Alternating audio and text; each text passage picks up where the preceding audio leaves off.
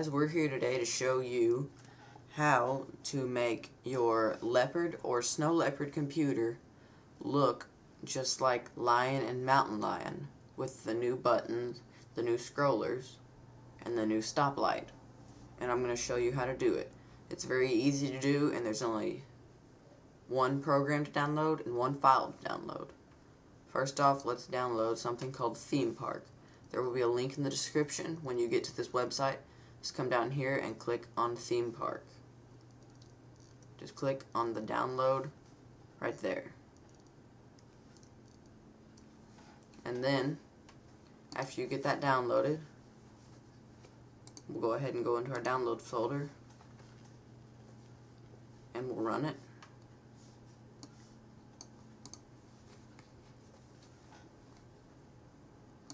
Go ahead and launch it. Hit OK. Make sure it's in your applications though.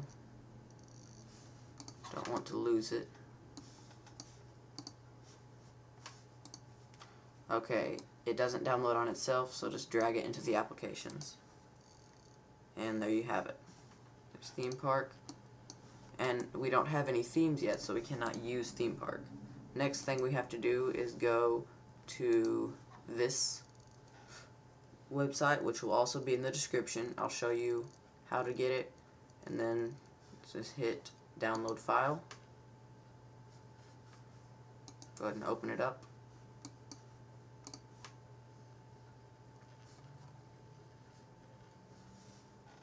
There it is. And go ahead and drag that. For now, drag it to your desktop. Now go ahead and open Theme Park.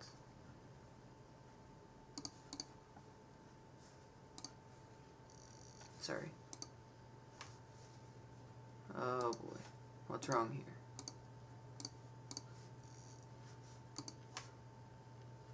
There we go. Sorry about that. I'd moved it into my applications folder so I couldn't find it. Anyway, go ahead and open Theme Park. And go ahead and exit out, but have it running. And then click on Snow Lion.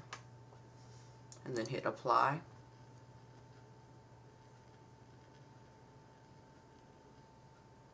Type in your password.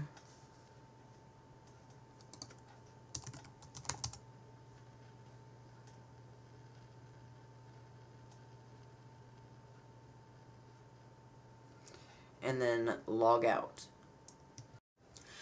Then go ahead and log back in if you haven't already figured that out, and just take a look around on your computer. Go into your Finder menu. You'll see the scroller and the buttons and everything are all different, all just how it would be on Lion and Mountain Lion. Take a look around. That's pretty much it. You can go into your settings and change their appearance just like you did before to gray, back to blue. It didn't affect anything in your software. It's just a theme. There's a lot of different themes you can get, but this is the only one I actually use, so it's the only one I'm going to put in the description.